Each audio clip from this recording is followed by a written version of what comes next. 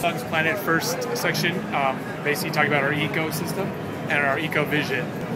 What you're seeing here is the Samsung SmartGrid using the Samsung smart meters. What it does, it takes the digital reading of what electricity is coming in, as well as harnessing solar, wind, and geothermal power.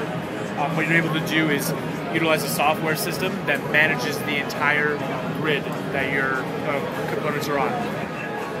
You see here, through a thing called Zigbee that connects to a home theater, connects to a home hub that has a gateway. You can actually individualize and access the power consumption for each.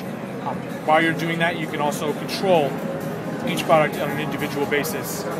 For example, I forgot to turn off my air conditioning when I left for vacation. I can go over here to the air condition application and turn it off.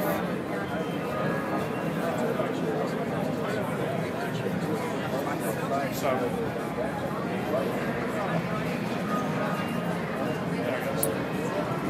that's pretty cool.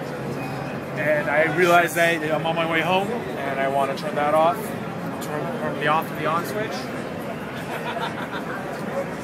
There it is. And then via Wi-Fi I can control the temperature as well. It feels good. One of the neat parts of the application is basically this 4-tiered system.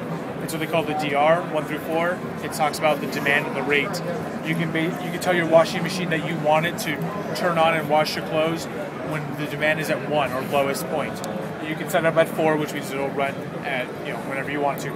But this is the way to control your energy costs while utilizing any kind of power source that you've gained via solar or via wind. It's called Samsung HEMS, stands for Home Electricity Management System.